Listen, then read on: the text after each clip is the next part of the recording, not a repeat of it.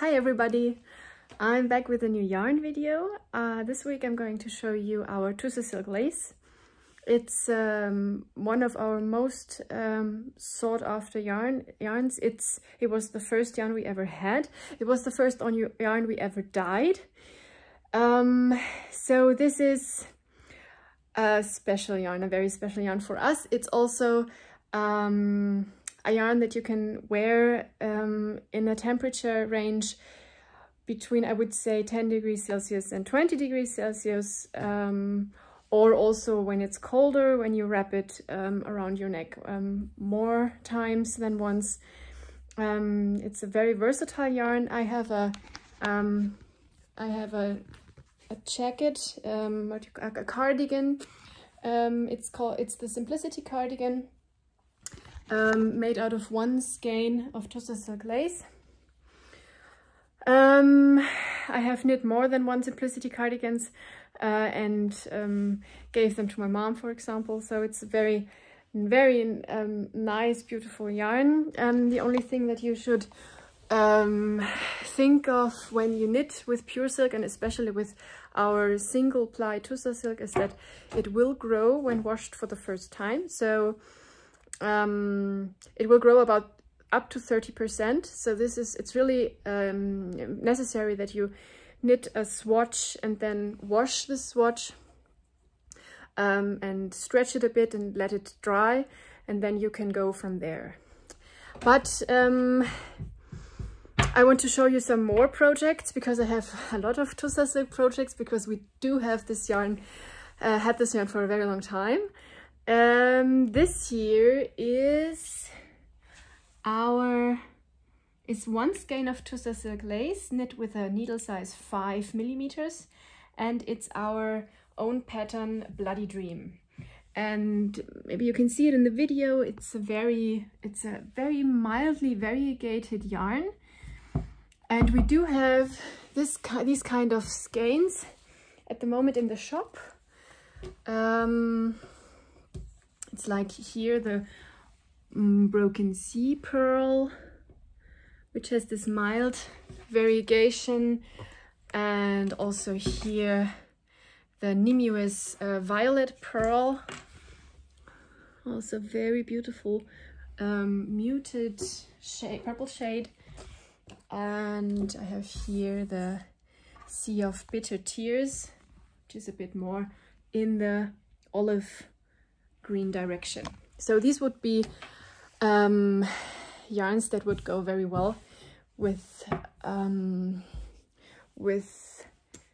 shawls that have these very open lace structure that Estonian lace has. I have some more Estonian lace for you. This was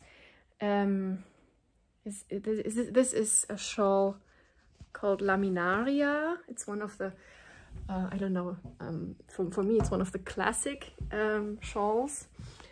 This is also with one skein of Tussah silk lace, and you can see here also this variegation that will give this very beautiful shimmer to the shawl. But I also have some shawls that are more or less solid. I have here the Hanami stole. It's also one skein of Tussah lace. See here.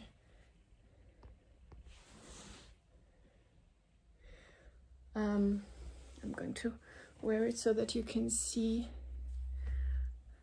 how this falls very lightly around the neck. Okay, so this would be one skein of Tussah lace, and I have here a shawl. It's also one of our patterns called Not Seeing the Tree for the Leaves, and this is with only half a skein of Tussah silk lace. It's also here, you can see how really soft this yarn is and how great the stitch definition of this yarn is. So this is our our pattern Not Seeing the Tree for the Leaves. And I have another pattern with some beads in it. It's from PaulinaP. She designed more patterns with our yarns, but this is one with one skein of Tussah silk lace. It's called Shangri-La, and there are here, I decided to use very subtle frosted beads so that this will look like raindrops.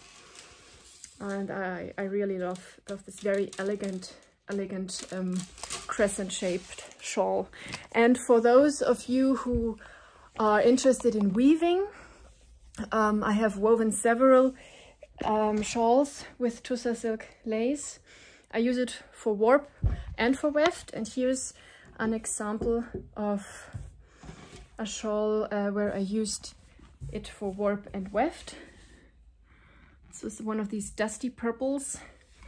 As you can see, I use mostly very neutral shades, and I'm not so into the intense colors.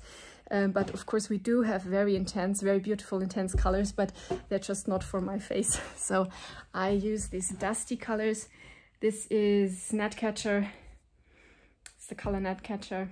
And also this is Tussah silk is warp and is weft. I used 2 skeins because this has 2 colors, but you can make a beautiful woven shawl with only 1 skein of Tussah silk. And here I have a very small or narrow and openly woven shawl with 3 colors as warp and black hole as weft. And so these are the shawls that I brought, or the clothing that I brought to show you. And now I'm going to show you what we have currently in stock here in our store. It's right here. We have re-dyed some red as well. It will be in this week's update. And we have here reds, greens, yellows, bluish greens and blues, bluish purples and reddish purples, and then brown and gray. And that's not all, because we have here another box, because there is not much room in the rack. So here we have this beautiful turquoise and a very deep, let's see, this way it's better, a very deep forest green. So just go to our Etsy shop DyeForYarn and have a look at the current selection. It's really, we have a lot of beautiful shades, and if you're interested in these multicolored yarns, multicolored versions of our Tussah silk, then go to Little Shop of Wonders. There you find them. I'm going to link you all the projects that I used and all the patterns that I used for the projects, including the link to our Etsy shop and to our to the sections that I mentioned. I'm going to link you these, and I hope this was helpful for you. Just let me know if you have any questions. And I'm also very interested in the projects you make with these yarns. With our yarns. Of course, I follow all the projects that are published in our group on Ravelry. I look at all of them, but I also love to see them. If you want to show off your project, go ahead and just show them here on Insta, and on Facebook. So, okay, this was this week's yarn presentation, and see you next week. Bye.